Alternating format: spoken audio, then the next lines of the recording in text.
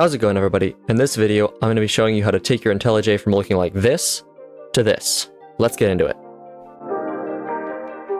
So the first thing we're going to do is come over to our IntelliJ homepage, and then we're going to go to the plugins tab, and we're going to make sure we're on Marketplace up here, not installed Marketplace. And in the search bar, we're going to type Material, just like that.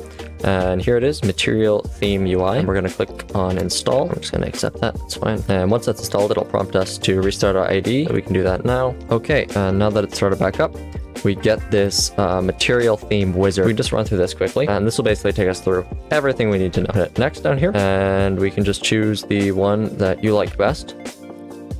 So for me personally, I like the GitHub Dark, so I'm going to go with that one, and then we can just hit next. And with the free version, there is no high contrast mode, so we can just leave it at the default one. You can choose the accent color. I think that the default one here is fine, but if you want to change this, go ahead, hit next. And these are just some other settings that if you want to change those, go ahead. But for me, I'm fine with the defaults. So we can just hit finish and finish.